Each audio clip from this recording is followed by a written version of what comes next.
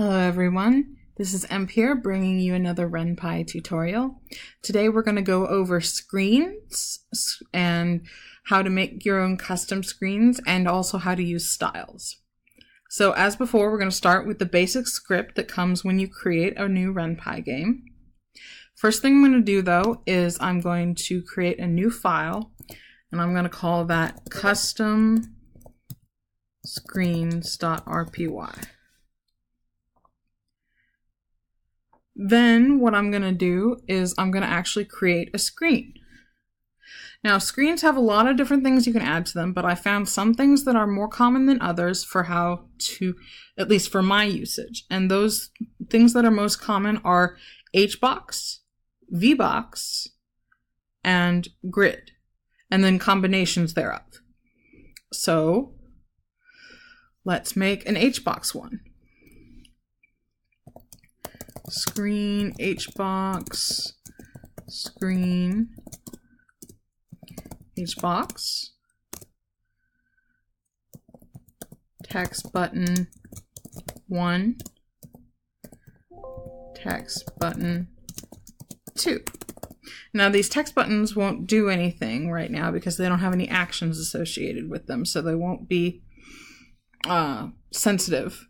And we can go over that later, but basically if you have an action assigned to it, it can hover. If you don't, it doesn't. So let's say right here, show screen,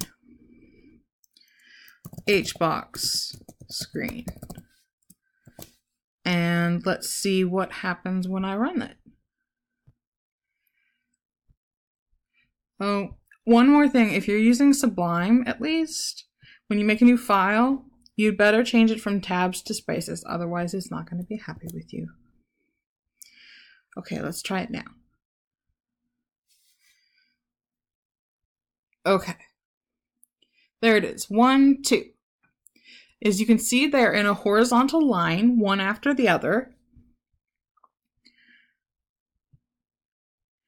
Now, what if I want to change where this is? I can give this some properties, like x-align 0.5, y-align 0.5. Those are positional properties.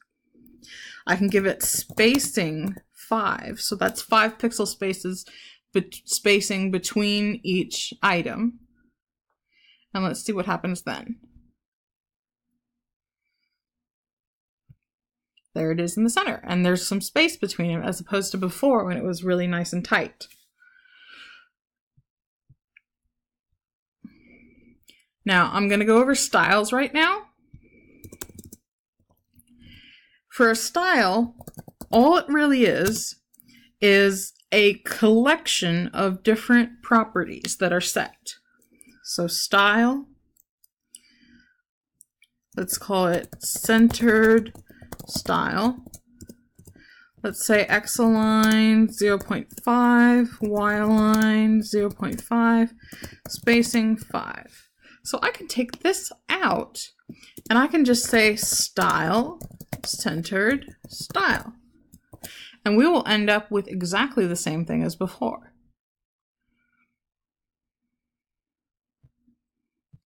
See, there it is. Now, why is this useful? This is useful because maybe you have more than one screen or more than one screen component that you want to apply these styles to. So it basically is a way to save typing and to help keep things more consistent with one another. But you can also override styles. So if I put spacing 10 right here, that's going to be more immediate than the spacing 5 in the style. And so we should see that it's going to have more space in between it. And it does. Good. And in case that's hard to see, you can try bumping up the spacing as much as you want, but I'm going to leave it that way for now. Next up, I'm going to add some parameters to my screen. Now, parameters are information that something takes in, either a function or a screen in this case, that helps it do its job and helps you customize it more so that you only need to define it once and you can do different things with it. So let's go 1, 2, 3, 4, 5, 6, 7.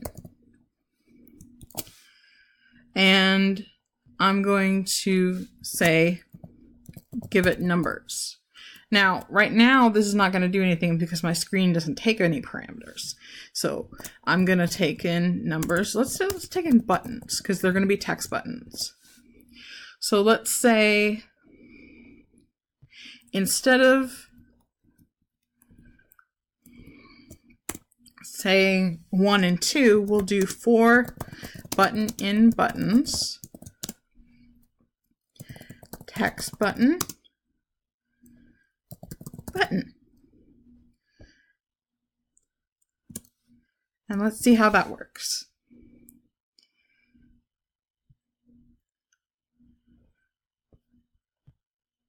One, 2, 3, 4, 5, 6, 7. Okay. Now, what happens if I don't give it anything? What happens if I forgot to add this numbers here?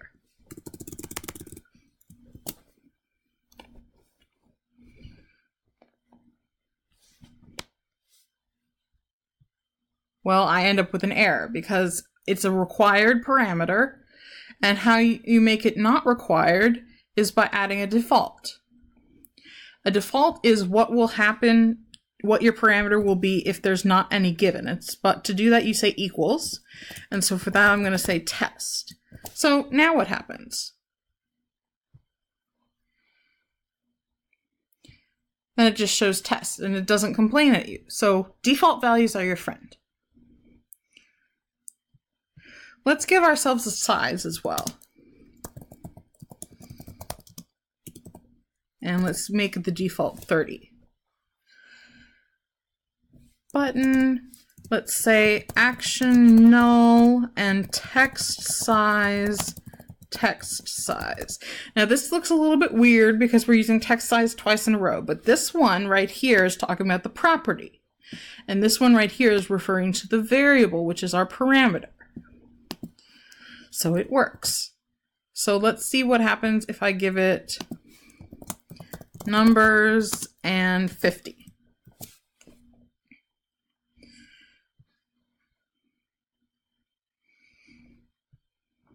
There it goes. And because I have an action now, even though it's a nothing action, I can highlight these text buttons.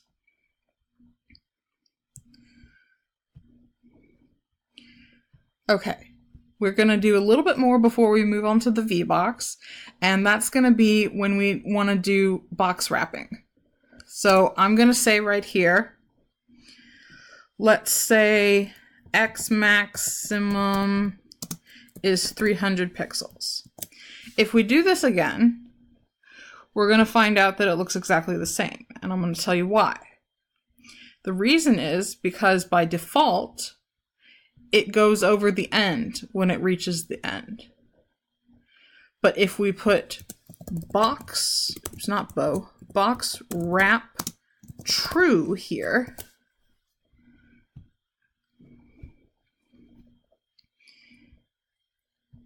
then we see the behavior we want. Okay. Moving on to VBox. VBox, just like you think HBox is a vertical box. Let's take in buttons as well.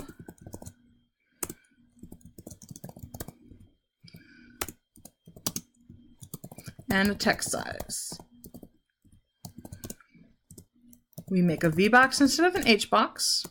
Let's say X align 0.1.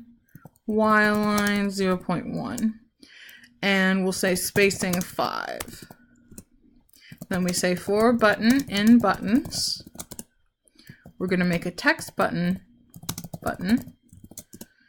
with action null and text size.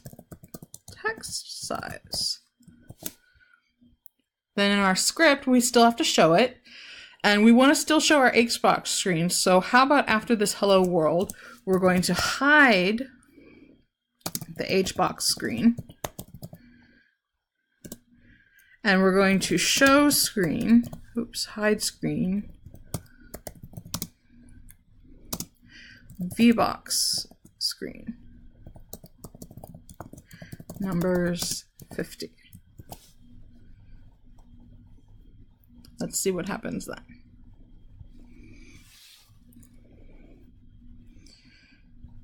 So here's my first one, there's my second one. Just as you thought, it's going vertically.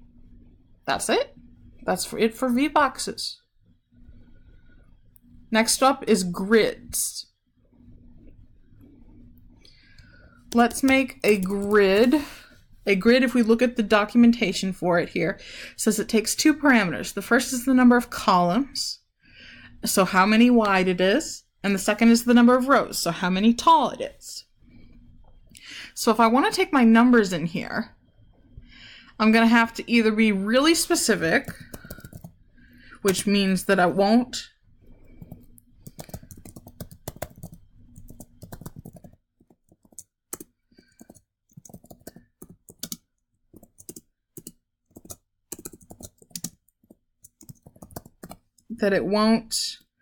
work for all cases, or I can make it more general with a little bit more work. So let's say grid 2 by length of buttons divided by 2 plus 1. Let's make spacing 5, X line 0.8, Y line 0.1. So that's going to be on the right side. Then we're going to say for button in buttons, button, action null, text size. But in this case, we're going to have 2 times 3 plus 1, 4 grid spaces, so that's 8, and 7 items in there, because 1, 2, 3, 4, 5, 6, 7, if you look up here. So what we need to do is we need to add an optional extra, so for I in range from 0 to length of buttons divided by 2 plus 1, and then times 2 minus length of buttons. Then we do null, which is just saying put something empty in there so that it doesn't complain that the grid is not full. So let's make it happen now.